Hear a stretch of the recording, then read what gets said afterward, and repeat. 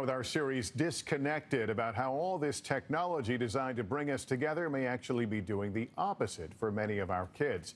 Tonight, social media anxiety and the pressure to be liked by getting likes on what our young people post online. NBC's Rahima Ellis has this report.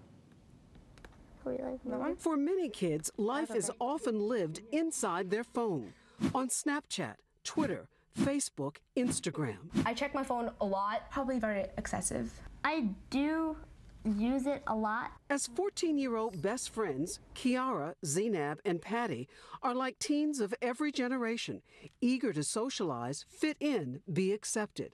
But in a digital age, experts say, social media can sometimes cause likes anxiety based on how many people like a post. I do feel as if the more likes I get, the happier I will be. Of the 92% of teens who say they go online daily, a quarter of them are connected almost constantly.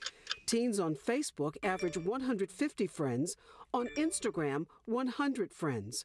Experts say that's a lot of social pressure, a lot of voices liking or not liking. Who doesn't like to get likes, you know? We've all been handed these devices without education, and I like to equate it to throwing a child in a pool without any swimming lessons. Sometimes what they see online can hurt. It's called FOMO, fear of missing out. Sometimes I do have FOMO because sometimes I won't get invited to something and my friends will start posting it on social media, and then I'll be upset that I wasn't invited. Experts say it's important for parents to set boundaries.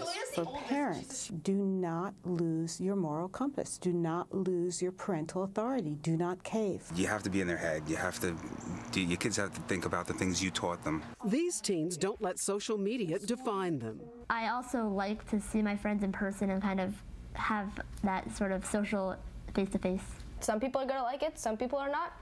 Just, we have to deal with it. Best friends online, but careful to stay connected to the real world. Rahima Ellis, NBC News, Roslyn.